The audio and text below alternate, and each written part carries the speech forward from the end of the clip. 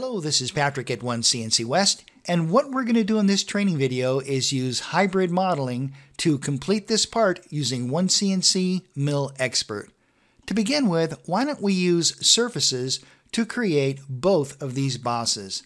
So what we're going to do is this. Let me zoom in, and let's head over to the Command Manager, select our Surfaces option, and the first surface we're going to take a look at is cross-sectional. Now, cross-sectional creates a surface using cross-sections, and you're going to need a minimum of 2 cross-sections to create a surface. Let me show you how it works.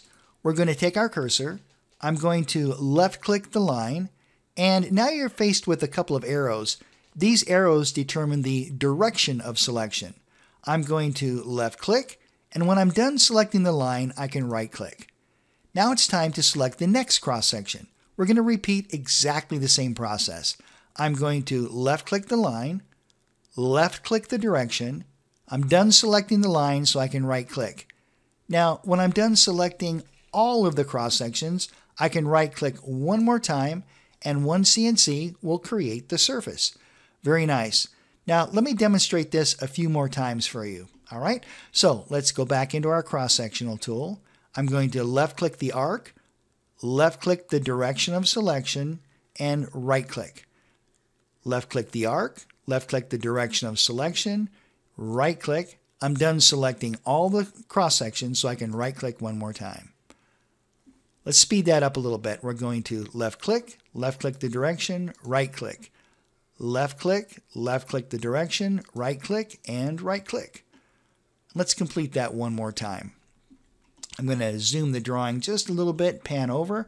We're going to left-click the direction, and right-click. Left-click the direction, and right-click. And when we're done selecting all of the geometry, we're going to right-click one more time. Awesome. So you can see there is the boss created by cross-sections. Now, I'm going to undo this. There's something important to point out. Let's hit Control-Z, Control-Z, Control-Z, and Control-Z to undo all of that. When creating cross-sectional surfaces, it's important that you always use the same direction of selection. Let me explain. Let's go back into our cross-section tool. I'm going to left-click the line, and I'm going to left-click the direction. Now I'm going to right-click. Now for this next cross-section, I'm going to left-click, and instead of selecting the same direction of selection, I'm going to select the exact opposite direction. I'm going to left-click that. And when I'm done, I'm going to right-click. And when I right-click again, you're going to notice that the surface is twisted. That's because OneCNC is using the direction that we selected for both of those lines to create the surface. So it's important to always use the same direction. Left-click the direction, right-click, left-click the same direction, right-click, and right-click. All right, now there's another way to create cross-sectional surfaces, and that's by selecting groups or chains of geometry. Let me demonstrate how to do this. We're going to head back over to our cross-sectional tool. We're going to left-click the direction. Now, to select the rest of the geometry in this boundary or in this shape, we can simply hit the F3 key in the keyboard to select the rest of the geometry. Now it's time to select the next cross-section. It's important that you select the same corresponding geometry. I don't want to select this line here. I want to select this line because that's exactly what we chose down here. I'm going to select that line. Make sure you select the same direction. Hit the F3 on the keyboard, and when you're done, right-hand mouse click, and OneCNC creates the cross-sectional geometry. It's very fast. Something also to point out is there's an option called Advanced Surface Options. Let's pull that up and talk about that for just a second. When selecting multiple lines and arcs for a cross-section, it's always suggested to use this option called Per Entity. And that way, when OneCNC creates the cross-sectional surface, it looks at each individual entity, each individual line, individual arc, and creates those surfaces as if we were creating those surfaces one at a time. That's going to give you a much more defined cross-sectional surface when selecting groups of geometry. All right, so we have it set to per entity, and that's perfect. We'll click OK to that. Let's repeat the same process on this other boss. We're going to go back into our cross-sectional tool, take our cursor, left-click the direction, hit the F3 key on the keyboard to select the rest of the geometry. Left-click the direction, hit the F3 key on the keyboard, right-click, and OneCNC creates the surface. Very nice. All right, now the next type of surface we're going to take a look at is called surface from curves. Now, to create a surface from curves, you need a closed boundary. And we're going to be using these closed ovals that we created earlier in our last video. So here's how it works. We're going to go back into our Surfaces tool. We're going to select the option called Surface from Curves. We're going to take our cursor and we can left click anywhere on this closed boundary at the very top. I'm just going to left click, and when I'm done, I can right hand mouse click and OneCNC creates that surface. Very, very fast. Let's do that again. We're going to go back into our Surface from Curves, take our cursor anywhere on this closed boundary at the top, left click, and when we're done, we can right hand mouse click. All right, so now we've got our surfaces created for both of the bosses. Now, that's really all the surfaces we need for this shape. Let's start now to create our solid model. Let's head back over to the Command Manager and let's go into our Extrude tools. From here, we're going to use Extrude Curves. Now, Extrude Curves also needs a completely closed boundary, and we're going to be using this boundary right here. I'm going to left click, and when I'm done, I can right hand mouse click. At this point, I can take my cursor and move it up or down to create the extruded solid model. You can also come over here to the left and type in a value. Now, our part needs an extrusion of minus 250 thousandths. I can actually grid point snap that just by pulling my cursor down, and I can wait till height says minus 250 thousandths and then left click, just like that. And when we're finished, we can right hand mouse click. All right, so what we have now is we have one solid model and we have surfaces to create our part.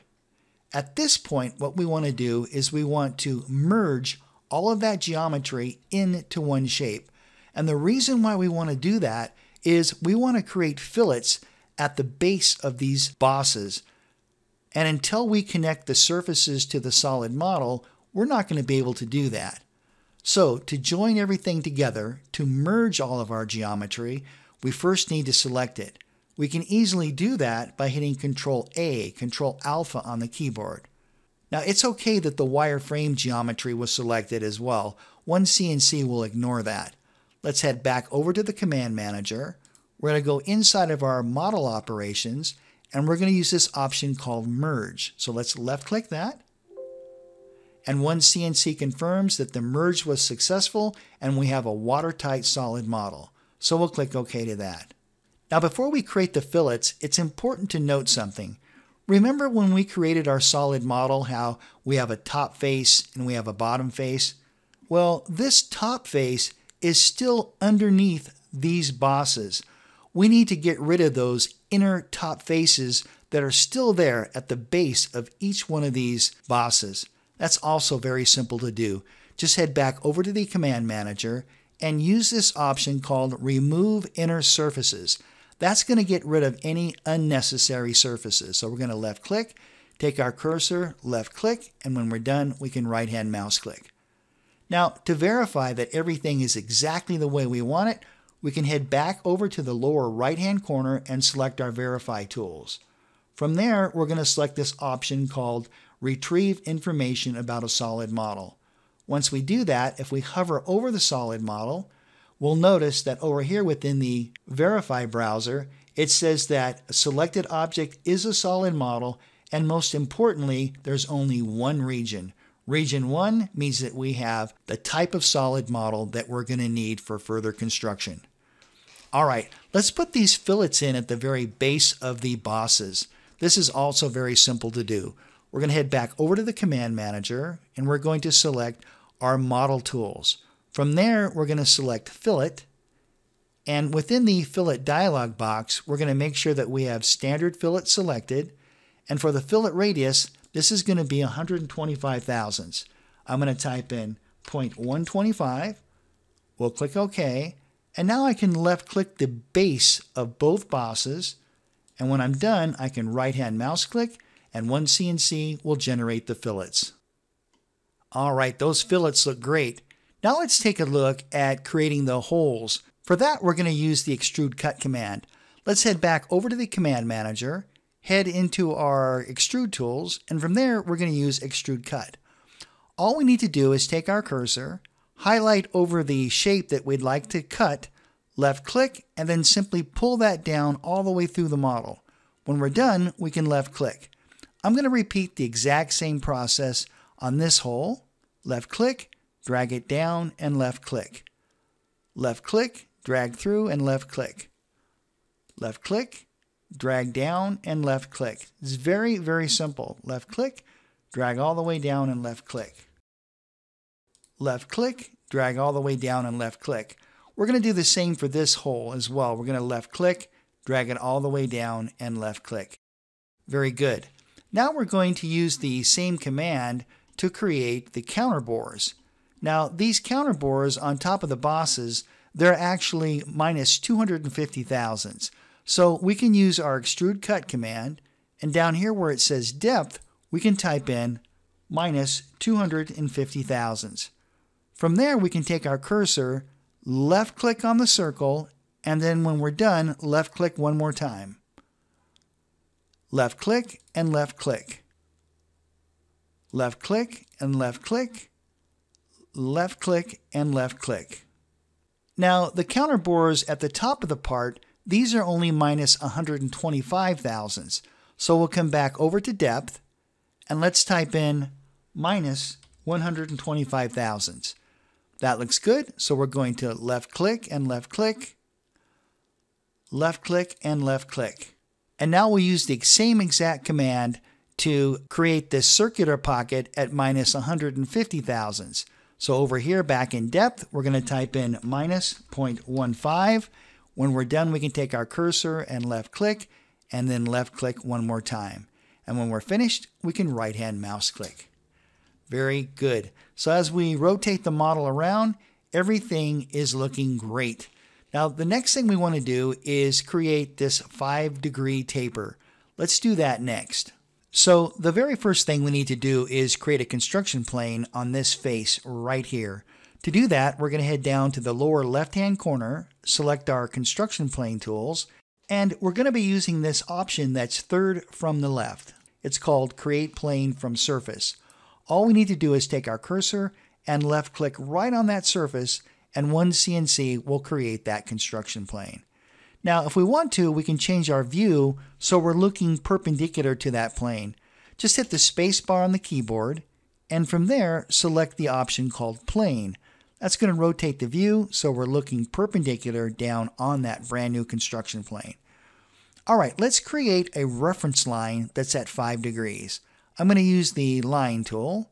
From there, I'm just going to come anywhere and left click, and then over here, where it says line angle, I'm going to type in 5 degrees. And from here, you can see we're locked in at 5 degrees. I'm just going to left click right about there.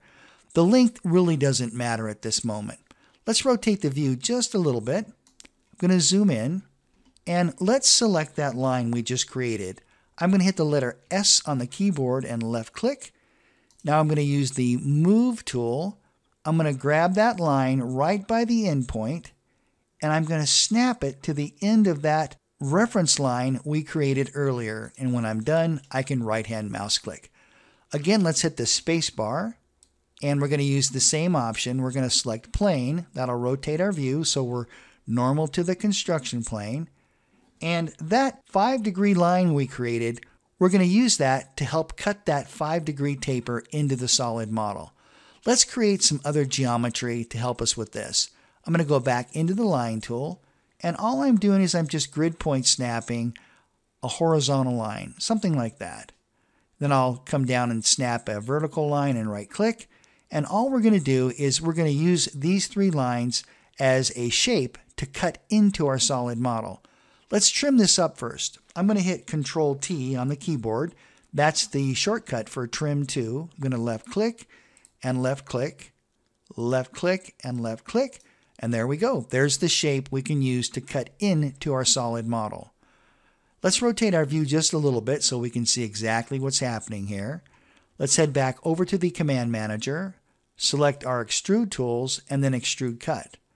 From there, I'm going to left-click that shape we created, drag it all the way past the solid model and left-click, and OneCNC has successfully created that 5-degree taper. Now, we no longer need the wireframe geometry, so let's do a couple things. Let's go back to our default XY plane. We can shut down our construction plane tools.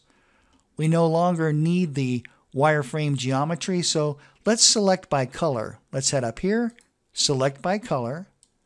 Let's select all the blue geometry, click OK, and then click the Delete key on the keyboard. Very good. Now, the last thing we need to do is create the chamfers. To do this, let's head back over to the Command Manager. We're going to select our Model Tools. We'll select Fillet. Now we're going to select the chamfer option, and the chamfer distance is 20 thousandths. So I'll type in 0.02, and then we'll click OK. All I need to do now is left-click on the edges where I'd like to create the 20 thousandths chamfer. Left-click, left-click. We can do the same here on these edges as well, and then right-click, and let OneCNC create the chamfers. And there we go. We have successfully created our part using OneCNC hybrid modeling. All right, that's it for this video. Thank you so much for watching, and I look forward to seeing you in the next video.